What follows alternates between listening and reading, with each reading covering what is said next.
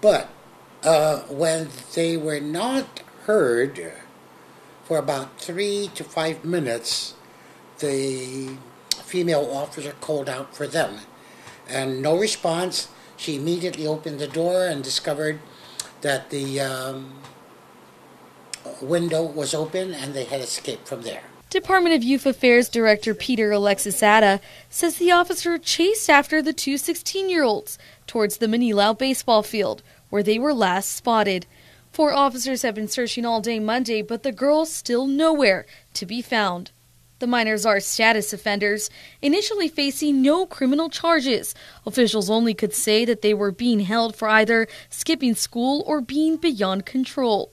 Atta says that's why the window at the cottage home is left unsecured. These are kids that are outside.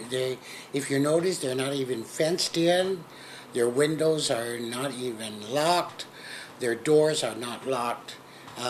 They're given a home environment. I have a funny feeling, Carmen, that they planned this.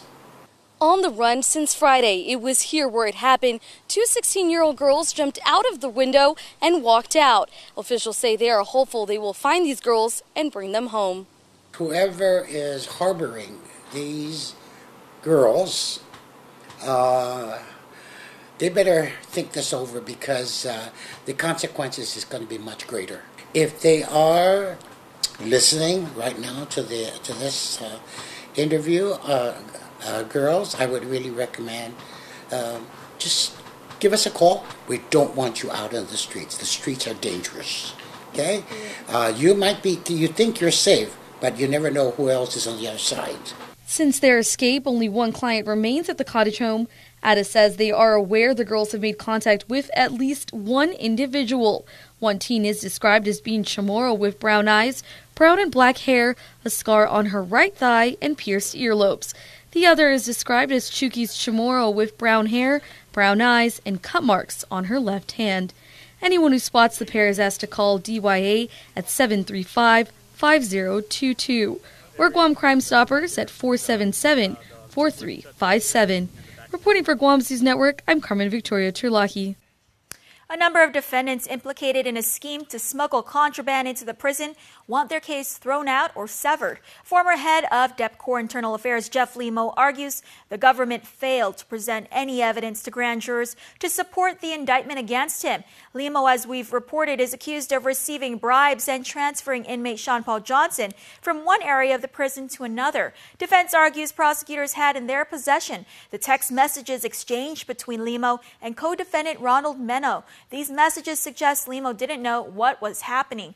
DOC Officer Frankie Roslin also wants his case thrown out because there's not enough evidence to prove he was involved in the conspiracy. A total of 13 individuals, both inmates and DOC staff, were charged in this case, some of whom have already pled out and agreed to cooperate with authorities. A return hearing is set for September 6th. A Catholic school teacher charged with molesting a 10-year-old student will head to trial later this month. Peregrine St. Nicholas appeared in court on Monday morning. The Bishop Baumgardner Memorial School physical education teacher has been under house arrest since the allegations were made against him last year. If convicted, he faces 15 years to life behind bars. Trial is set for July 25th. Didn't get the packages you were waiting for in the mail? Well, 2 cases of mail theft were recently unsealed in the District Court of Guam. Glenn Doria Perez and Ryan Cole Christian Duenas both entered plea deals and face up to 5 years in jail. Perez court documents state works as a ramp agent. Duenas works as a cargo agent. Both were charged for stealing items including laptop computers, Apple Watches, and a PlayStation gaming system. Both will be sentenced on October 4th. A man tasked with leading the very agency that protects what comes into our borders is in the hot seat. The current head of Guam Customs, who has been scrutinized based on his qualifications to do the job, is defending his role. Tonight, he goes before lawmakers. Kiani Mendiola joins us from Hagutnya with more. Kiani? The confirmation hearing is underway. Eric Palacios sitting before senators in a hearing the community already expected to be controversial. We caught up with Palacios earlier today. His leadership in question. The acting director of the Guam Customs appearing for his confirmation hearing to determine whether he will remain the man in charge. Palacios was appointed 2 months back to lead the agency, causing uproar over his qualifications. I do have plant protection and quarantine experience as well from early in my working career. Palacios trying to prove the naysayers wrong. Just on Friday, I responded in the affirmative to the Department of Administration to proceed with providing us with a certified list of candidates for 29 recruits. Recruits, he says, would replace the 35 officers lost in the years that followed findings of corruption within the agency. Palacios even touting renewed agreements with sister agencies in the CNMI and federal agencies like ATF and the U.S. Postal Inspection Service. We just memorialized our understanding of wanting to help each other, wanting to share resources, share intel reports that we get and that they get, and seeing where we can bridge our collective enforcement efforts. And he says his work is far from over. I'm going to make it my priority to finally get the officers hazardous duty pay because they deserve it. It's going to remain my priority to work on promotions that have been long-standing, well-deserved promotions for both uniform and civilians. It's going to remain my priority to hire more personnel, both uniform and civilians. Issues that, if rectified, he says, could ultimately better improve the protection of borders and interception of drugs. When we don't provide those opportunities, the government is really doing them an injustice. Though the outcome from Monday's hearing rests in the hands of lawmakers, Palacios is confident and ready to continue leading the agency. Through the end of the administration, absolutely. I would love to. We've begun so many different projects, and I'd like to see a lot of them through or continue to push them forward. Beyond the current administration, if the opportunity presented itself to come back to customs, I would do it in a heartbeat. We will follow tonight's hearing and bring you more on KUAM.com and on Primetime Tuesday. Back to you.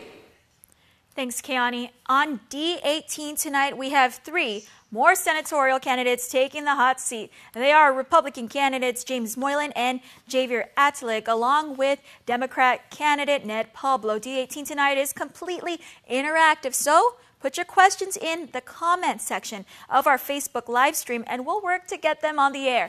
D18 tonight is coming up right after primetime. More news in a moment. There are more ways to experience KUAM News than any other source on Guam.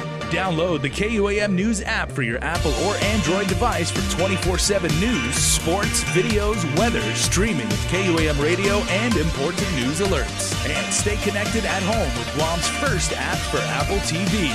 All available now from the App Store. A simple handshake. That's all Jake Calvo needed when he started his company. Today, 80 years later, we like to say thank you to all of you who have taken our hand in trust.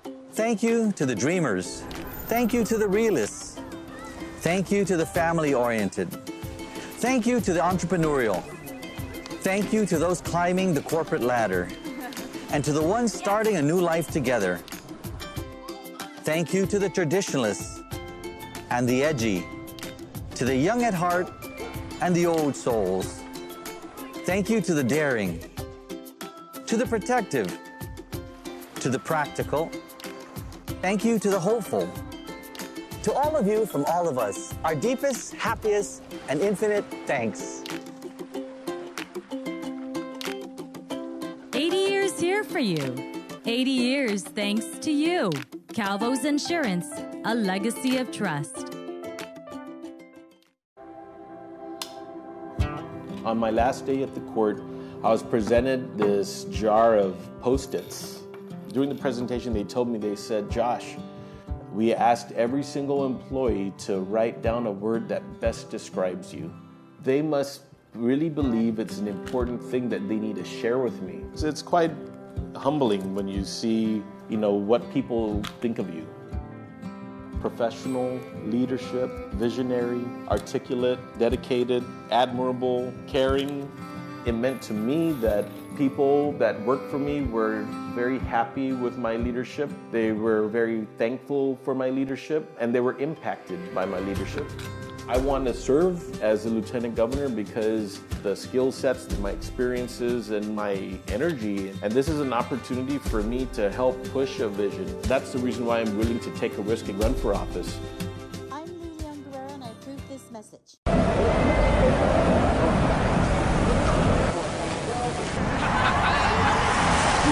You guys excited back there?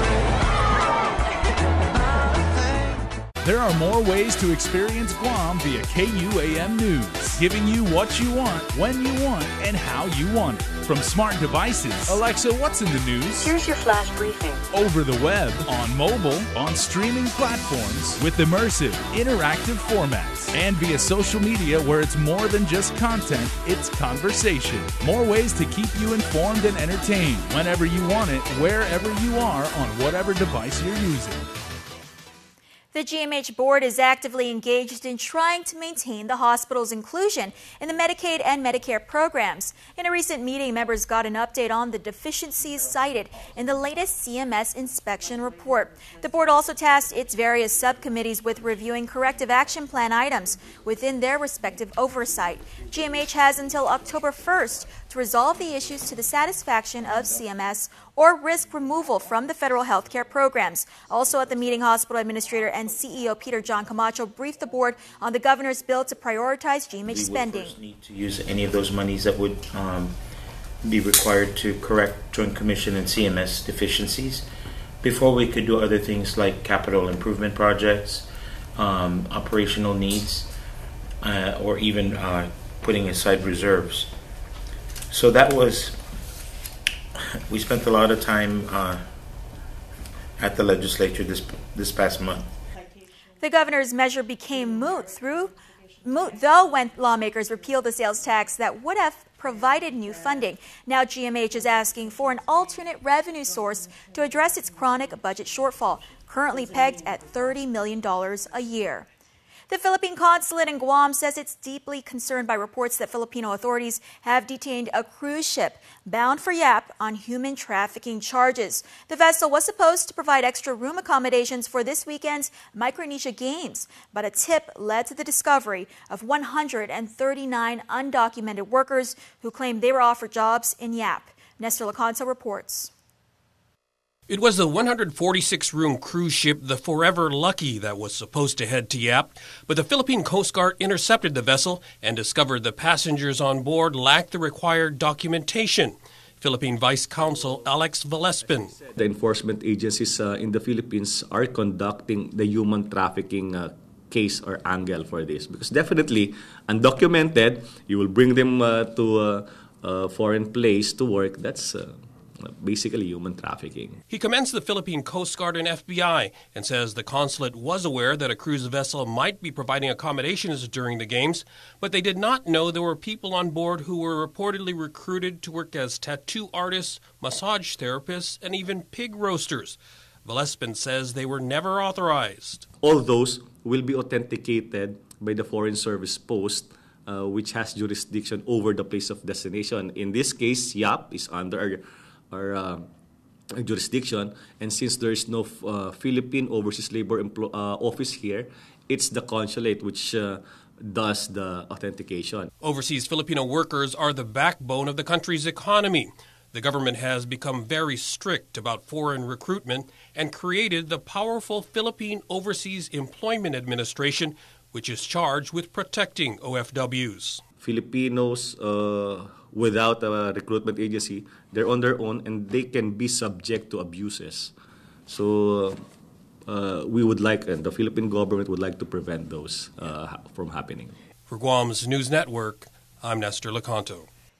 And back here at home, Liberation festivities could be off to a festive start. Setting up in Guam's capital, this year's Liberation Festival will have nearly 30 vendors. They'll have games for kids, caricature drawing, body art, rides, and lots of food. The festival opens this Wednesday at 5:30 p.m. in Paseo and will be open nightly until July 22nd. Students, aspiring entrepreneurs, and community members gathered for the first ever Inspire Guam conference held at the Hilton. Founded by Victor Cavo of Invictus Consulting, the conference is meant to inspire Guam's younger generations to engage in new ways of digitalization, promote entrepreneurial skills, and build community relationships. Topics such as learning how to start a business from creative business and legal aspects, as well as encouraging attendees to utilize new products and services regardless of popularity, were discussed. The event included numerous guest speakers from the Guam Visitors Bureau, local business owners, and media influencers. Sports is next, but first, here's your island weather.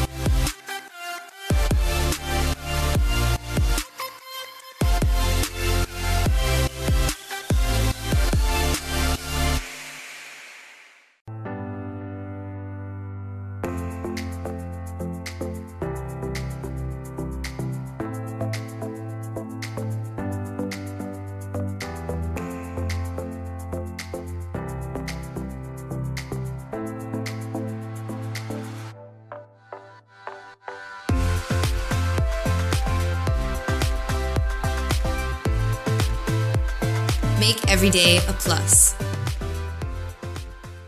We're celebrating our 135th anniversary today, both in the outlying regions on which we hub and also here in Guam itself. It means so much to our team here in Guam. It means a lot to us in the Matson management team, because what it says is we're here to stay. It's a real physical manifestation of our commitment to this region. It's so important that we hire locally, we develop talent locally, we train locally. What's been a wonderful addition to our approach there is that many of the people who started off in Guam have gone off into significant leadership roles elsewhere in the company. This is our headquarters here in Guam in Micronesia. And when we talk about putting down our roots, it's not just doing business, it's about everything we do with our friends, our customers, and our employees. I believe that nobody can replicate what we do, and that's why we have such a great team and such a great service and why we're successful. This is our home, this is our life, and we're happy to make a difference in everyone else's life. In this divided world, there are still things that unite us. Great music, thrilling games, and the love for that perfect burger. Ruby Tuesday Guam, for the love of burgers menu. For a limited time, get an amazing burger for just $11.99. Lunchtime at Ruby Tuesday Guam. KUAM Sports is presented by Triple J.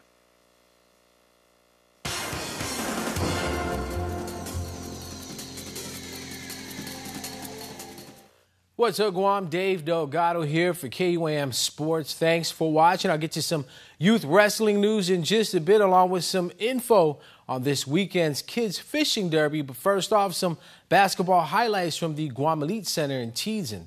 Check it out. Guam Elite Basketball Summer Showcase at the Elite Center in Teason. Elite White taking on Elite Gold in the U16 division.